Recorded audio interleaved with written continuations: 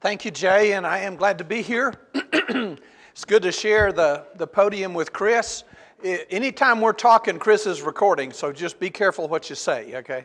What I want to do, thank you, Chris, for putting that up. They asked me to talk about rotational stocking, rotational grazing. I chose to do this under the theme of keeping it simple. How to start. You know, how not to get bound up in the details, but to get it, but use the tool that we call rotational grazing. So that's the way we're going to deal with this tonight. Now, I knew Chris was coming tonight, but I didn't remember I had a quote of Chris in the slides. The reason producers do not know where to start with rotational grazing is because we make it too hard. Okay? And here's my thought. Intimidating terminology. Intensive grazing. Cell grazing. Sounds like jail. Rotational grazing. Management intensive grazing. And then a current buzzword is adaptive multi-paddock grazing. Sounds impressive, doesn't it? You'd like to have that person describe your tractor. Imagine how big that name would be, right? But really, we're just talking about controlling where the animals are, where we're in charge of what they eat, and when they stop eating on a particular piece of ground so that it benefits us, okay? Now, another intimidating dimension is this idea of paddocks. When I started working, and as I tell my students in the forages class, that was back in the 1900s, right?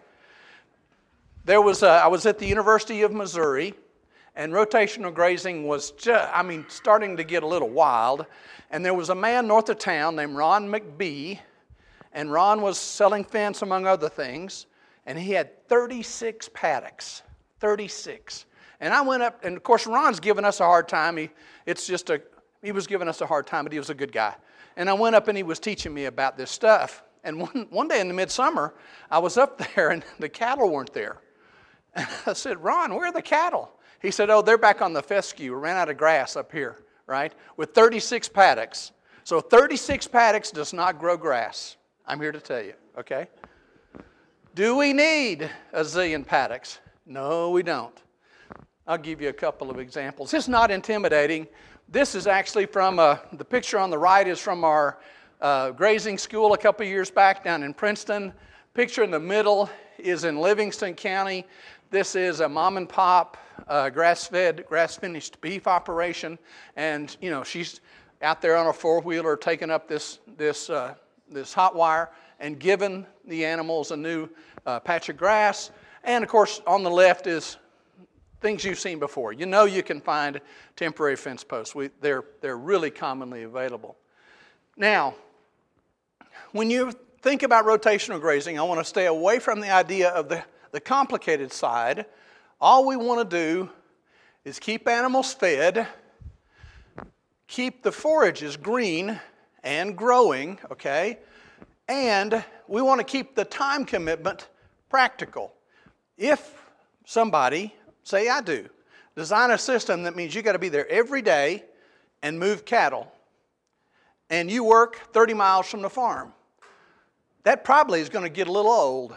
Now, you may do that already. That may be where you go and recreate. That's fine, right? But we may be where we want to move twice a week or once a week. That's all good. The whole thing about this is we want to begin to think about the fence as a way to allocate feed, right? It's not about the fence, it's about the feed. All right. So, simple steps to rotational grazing. This is a quote that from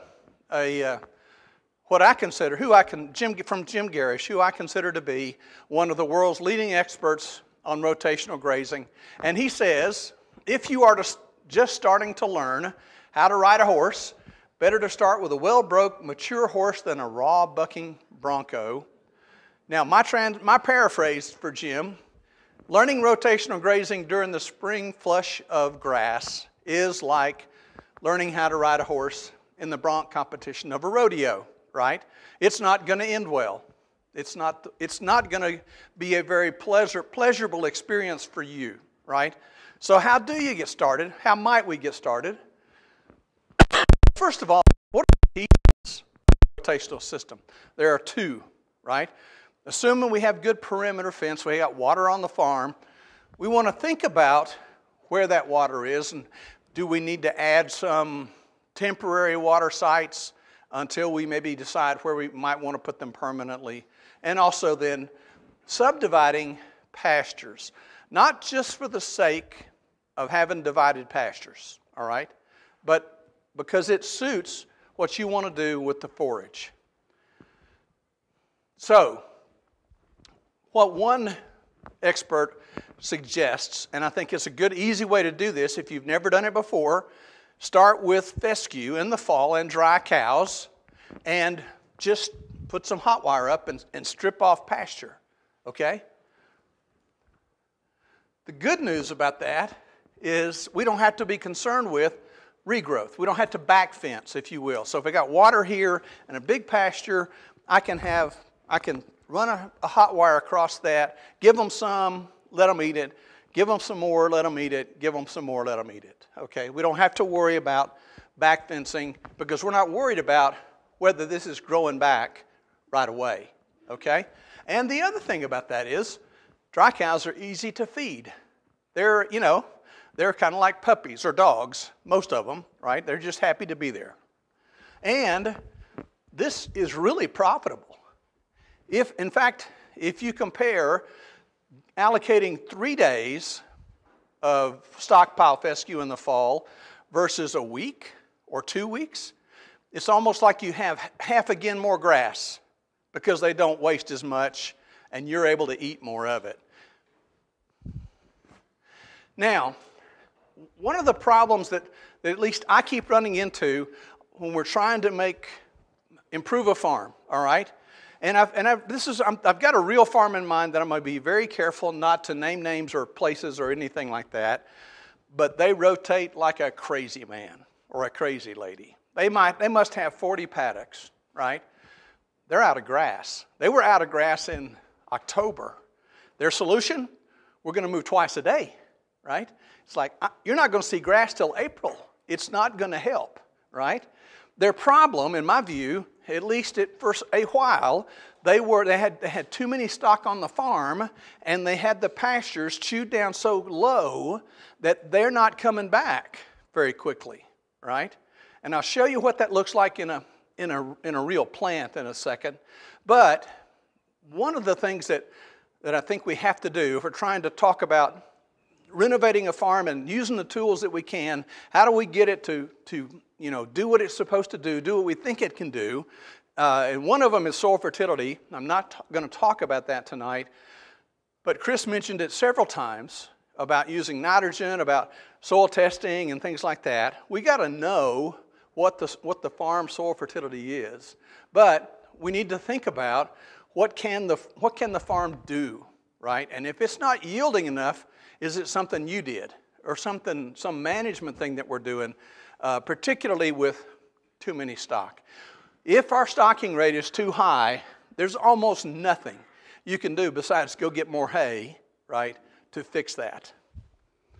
Now, I meant to mention, there is a tool in Kentucky that the NRCS have in their field office technical guide. We help them revamp it. It's a spreadsheet that if you want to just do a what-if scenario on your farm, your neighbor's farm, a farm you're thinking about renting, you can use it.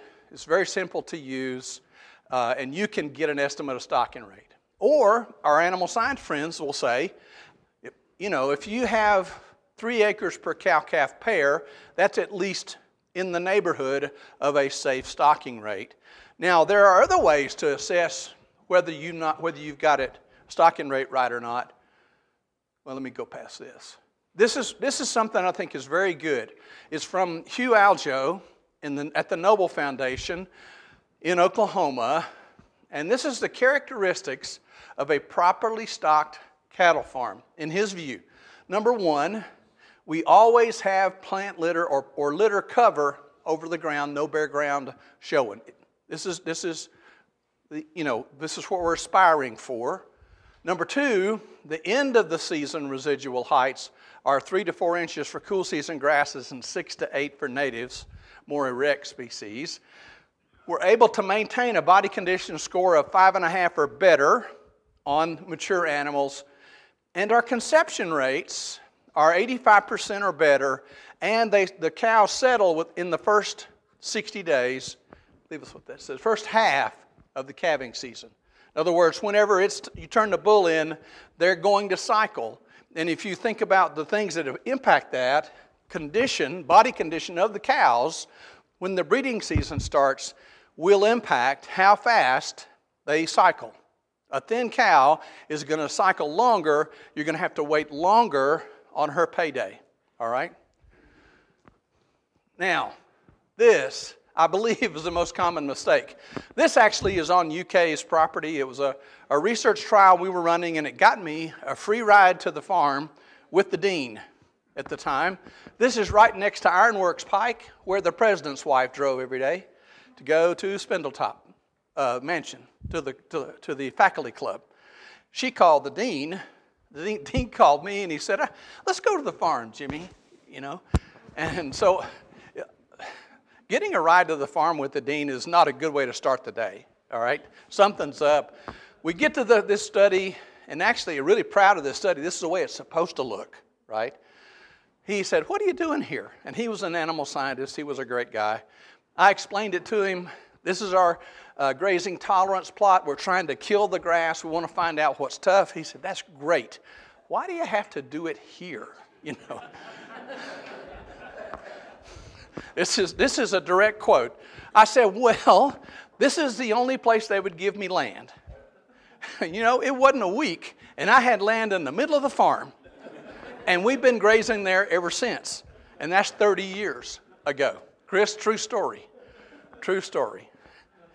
Anyway, we want to, and I'll tell you something else, and I don't want to go too long because we've got Steve Higgins batting cleanup, and he's vibrating in place back there waiting to go. But, it'll come to me. Old man moment. It's not what you take, it's what you leave. I told you that rotational stocking is more about keeping the grass growing. On the left is a pot of orchard grass in the greenhouse, clipped weekly at 1 inch, okay? On the right is one clipped monthly at 3.5 inches. This is 6 days of regrowth. Forages that are well managed are going to yield a heck of a lot more than forages that are overgrazed. And the rotational grazing that I'm supposed to be talking about is a way that when the forage gets down to 3.5 inches, we are in charge of where the cattle go, and we move them to someplace else, right? We've got a plan, right? Now, it is really exciting what is happening across the country studying soil. And I'm not a soils person. I had a rotten soils professor, and he's dead, so don't worry. It won't matter if I said that. But and it wasn't in Kentucky. But we're learning so much about what's going on under the soil. And one of the things that we know is that when we cut low or graze closely, we end up with a very pruned and short root system, which means we don't harvest the water. We don't cover the ground. The soil gets hot. The crowns of the forage gets hot. Plants that we want to hang around, like orchard grass, die sooner than we would have them die. The more we leave on top, up here, the more roots we have below. In fact, the root growth mimics the top growth, okay? And that is a reason to where we can keep from defoliating really, really low, particularly during the hotter times of the year. All right, I'm going to mention water briefly. It is the most limiting factor after having a perimeter fence and so on. And one point, and it's something we call the 800-foot rule. It was at least, I'm quoting it from the University of Missouri work. And let me just explain what this graph is. This is the utilization rate, the vertical scale from 0 to 70. That's the vertical scale. The horizontal scale is the distance from water starting at 0 and going to 1,000 feet. What you will see is real close to the water, they use a lot of the forage, and you say, no kidding, right? Right up against the water, there is no forage, so that's 100% utilization. But past 800 feet, they typically don't go that far, usually, at least in the humid part of the United States, even in a drought. And you'll just have to trust me, but we've walked enough pastures to know that big, long pastures do not get used at the far end. So your placement of water will impact where their animals want to graze, right? Now, this needs a little explaining, and I'll do my best. Fertilizer prices from 2020 through 2021 went nuts, right? And they're at least back to something more normal, but they're still pretty high. Grazing animals recycle, depending on a lot of factors, 80% of the nutrients in that forage that they eat, and it passes through them in manure and urine. Now your cows may be better than most, but we want to get them to put it where we want the manure and urine. And the grazing system, the subdividing of pastures, helps them to spread that manure and urine out. This is some work from the University of Missouri at the Forage Systems Research Center. Now this is a 3-pasture rotation, 1 paddock, starting from, this is feet from water, 100 all the way up to 900. The darker the region, that's the more piles per 500 feet square, okay? And you see, here's the water in the bottom lower left, and you can see that's where most of the manure went, right? And you don't have to get very far, and it gets pretty sparse. Now you say, well, they put some out here. Guess what was out there? A shade tree. Very good, right? Now this is a little smaller paddock, more paddock, a 24-pasture rotation. Distance from water, 0 to 400. Look at the even distribution.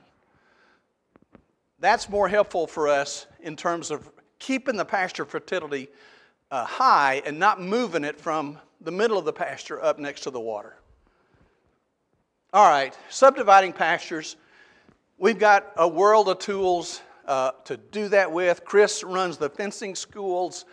We have a grazing school. We can give you plenty of help with tools like this. But how many paddocks do you need? Well, frankly, it's a mathematical thing. The paddocks you need are the days of rest.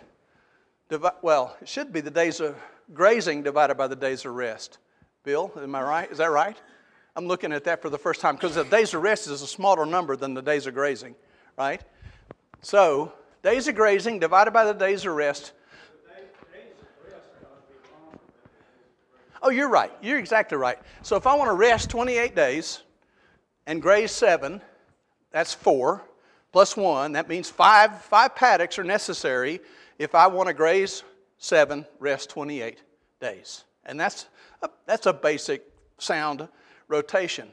But I want to tell you something even simpler than that. Even one fence makes a big difference. This is a field. I'm helping this farm, and we're sweating this field because there's 120 pounds of seed in that field per acre, right? They've seeded it twice, and I'm the consulting agronomist, okay? Am I worried about that field? You're darn right. I'm worried about that field.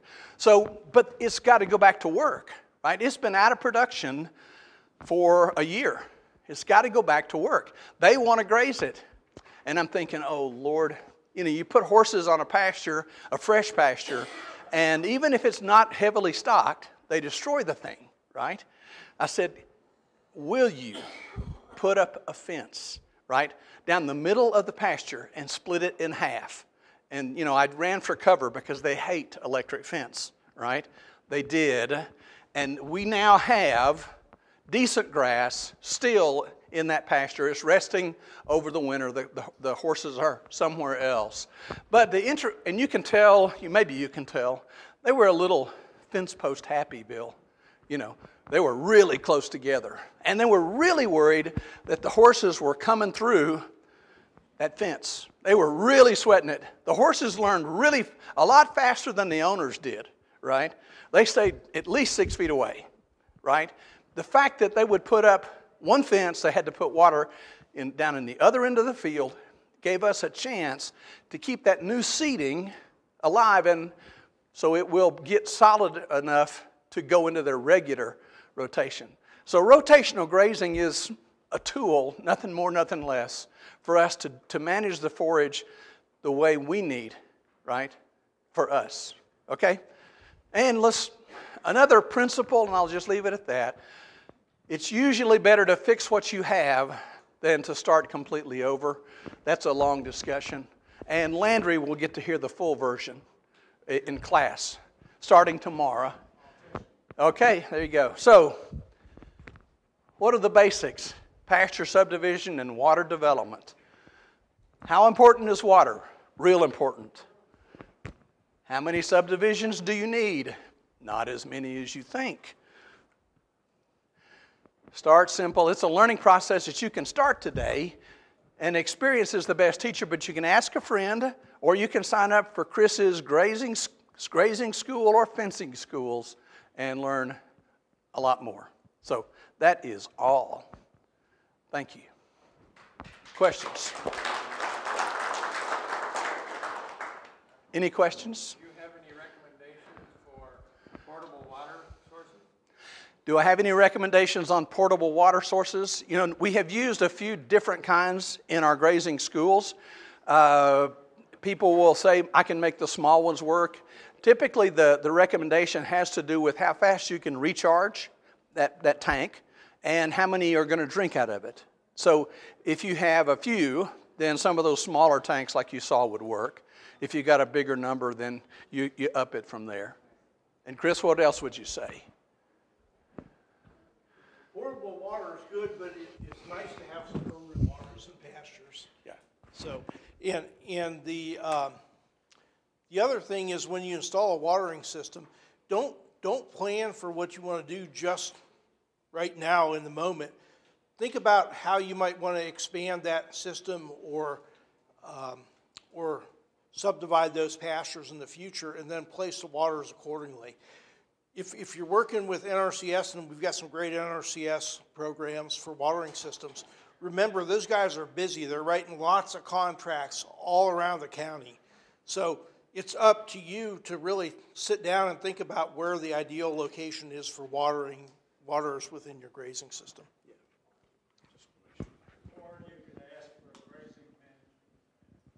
Yeah, in NRCS, that's a cost share is it a cost share practice with NRCS as a grazing?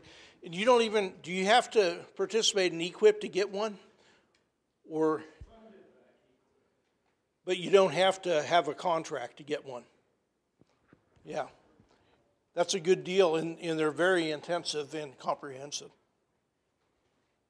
Do you have other questions for Jimmy? Let's thank Jimmy for his presentation.